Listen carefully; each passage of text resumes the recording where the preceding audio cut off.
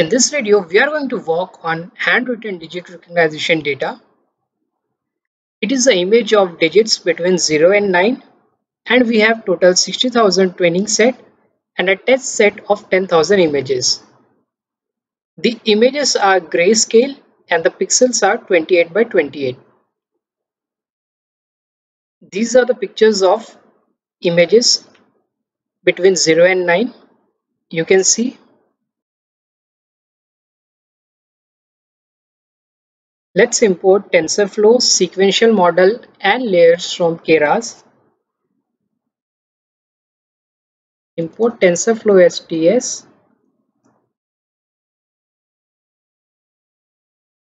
From TensorFlow, import Keras.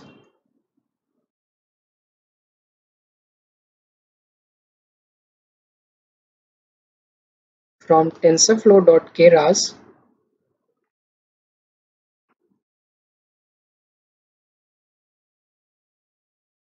.layers,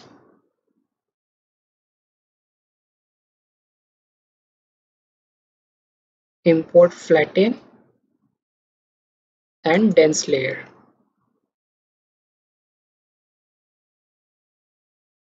From TensorFlow.keras, import sequential.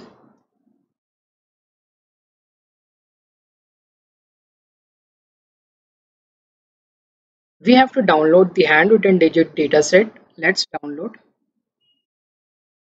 We will download and store in the variable mnist.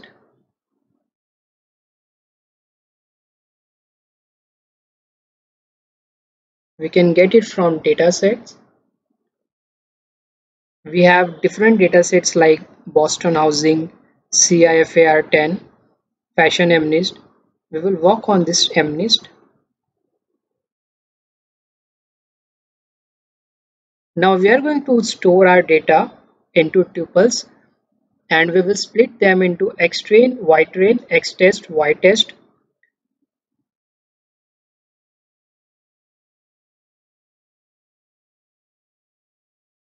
This is our first tuple.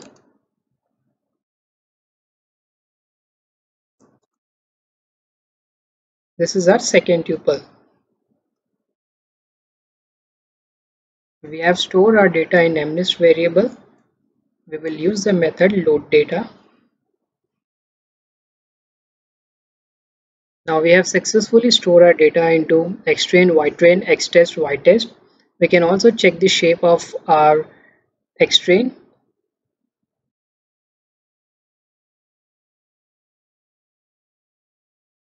We can see there are 60,000 samples in our training data set and each image has a size of 28 by 28. Similarly, we can check in ytrain. We can also check in xtest.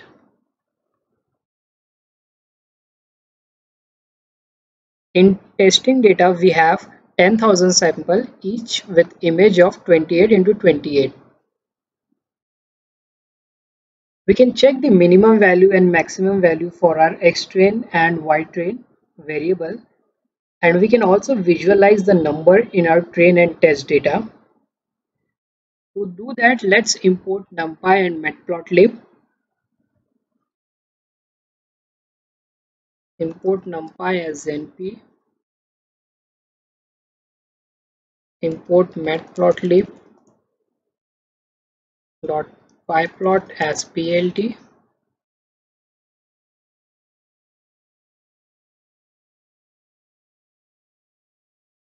Now we will check the values present in our xtrain, the minimum values and the maximum value. From NumPy, we will use the function minimum xtrain. Minimum value is 0 in our training data set, and let's check the maximum value. The maximum value is 255. And the minimum value in ytrain and ytest will also be the same, 0 and 255. We can check what values are present in our training data. We can plot them using matplotlib. Let's plot one of the values. First, we will define figure.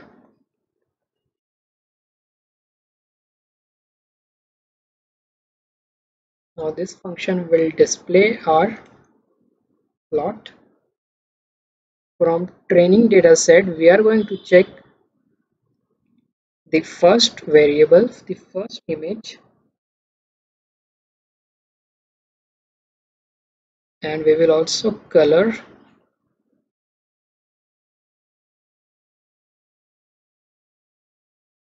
At the 0th index, the image is number 5 and the values are between 0 and 255. This is the minimum value and the maximum value. We can also check other images which are present in our training data set. Now we will check the image at index 1. This image is number 0. These are the images which are present in our training and test variable, and we have to classify these images. One thing we need to remember that we cannot give neural network numbers greater than 1, and in our image the maximum value is 255, which we can see here, and we cannot pass 255 to a neural network. We need to bring it down between 0 and 1. So we have to convert our values between 0 and 1, and to do that we will divide our data with the maximum value present in our training data set. So in our training data set, the maximum value is 255. We are going to divide our X train with 255. So all the values will come between 0 and 1. Here we are going to do that. In X train,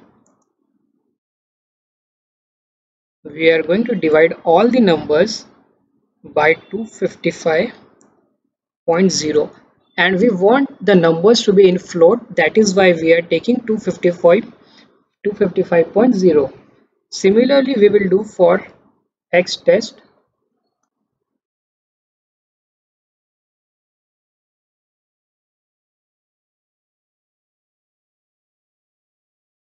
Now all the numbers will come between 0 and 1. We can check once again np dot minimum of X train. This is 0.0. We will check the maximum value, np dot max. This is 1. So now all the values are between 0 and 1. We can also plot this image and check the color bar. We can see here the color bar is between 0 and 255.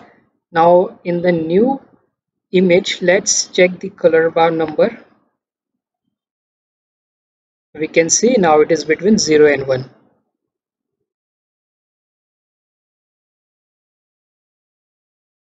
We will start building a sequential model. Let's make an object of sequential and store in the variable model.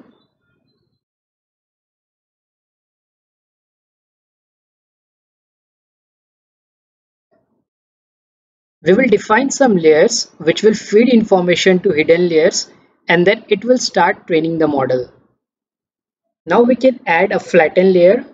So the first layer will be flatten layer, and it is used to transfer the data into one dimension because we cannot pass columns to our neural network algorithms. Let's add first flatten layer, and we can do that using method add. First will be flatten layer. We also have to define the input shape, and the input shape will be 28 by 28, which is the pixel of our grayscale image. This is going to be our first layer, flatten layer. We will add one more layer, dense layer. Dense layer is a fully connected layer. It will connect each input layer to output layer. We will pass some neurons. We are going to pass 128 neurons in the dense layer. We also have to define the activation function. Activation function will be ReLU. We will define one more layer which is going to be the output layer, and in our output layer we have to define one activation function which is going to be softmax. Model.add, and the output layer will also be dense, and here we will pass 10. The reason we are passing 10 here is because our target variable y has 10 labels from 0 to 9. So whatever is your total number of levels in your target variable, you have to define that. And in our case, we have total 10 levels in our y variable. And the activation will be softmax.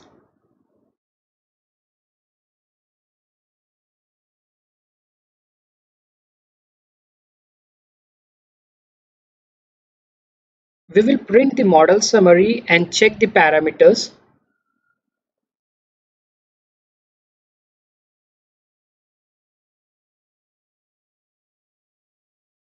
We use the function summary. These are the parameters.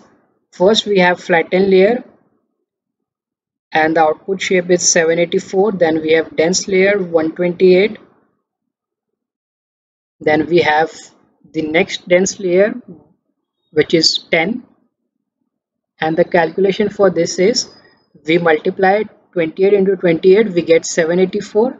Then we multiply 784 with 128 and add 128, we get this much of parameter 1,480,000.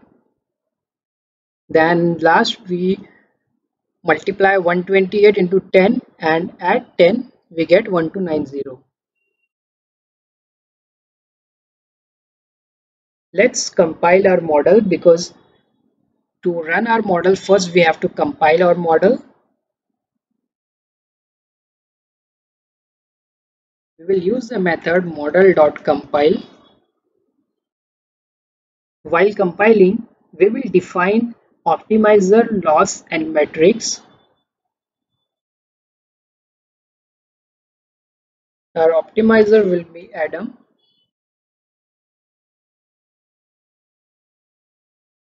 We have loss. Our loss is going to be sparse categorical cross entropy.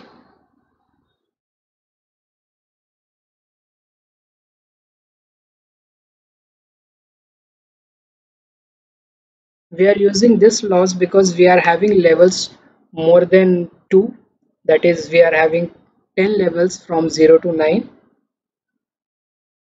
and our metrics will be accuracy.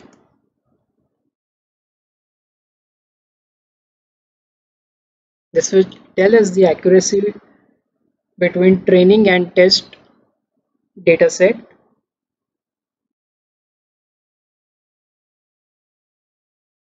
I forgot to put L here. We have compiled our model and now we have to fit our model. This is the last step, that is model fitting. Once we have fit our model, we will get our training and test accuracy. Let's fit our model. Model.fit. We have to define X train, Y train, and we also have to pass the parameter epochs. We are saying 10. Epochs here is when the model runs for the first time, the weights will be initialized randomly, and via backpropagation weights will be updated. So in this case model will be run 10 times and the weights will be updated 10 times. The updation of weights are done using backpropagation technique. Let's run our model.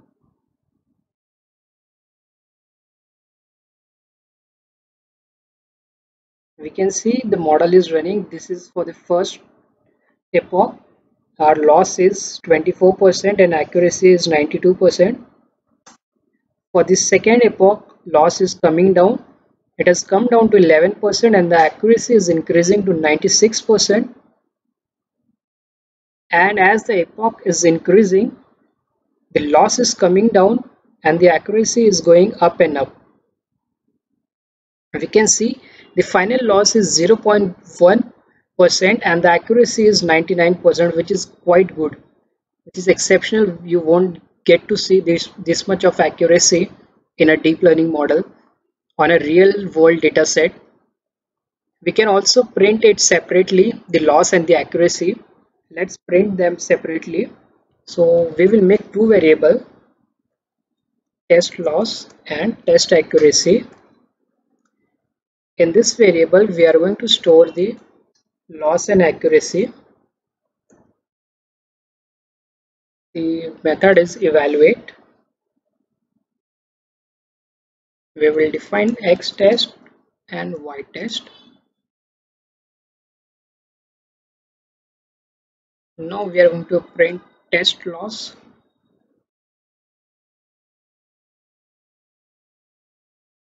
In our test data, the loss is 0.88% loss and accuracy is, we will print test accuracy, and the accuracy is 97%. So in our training data, we are getting loss 1% loss and the accuracy is 99% in our training data set, that is for 60,000 samples. And for our test data, that is for 10,000 samples, we are getting a loss of 8% and the accuracy is 97%, which is quite high and quite good. This was about our sequential model in TensorFlow. If you have any queries, you can write down in the comment section. I will reply to your comments. I hope you enjoyed the tutorial. If you like my tutorial, you can subscribe to my channel. Thank you for watching.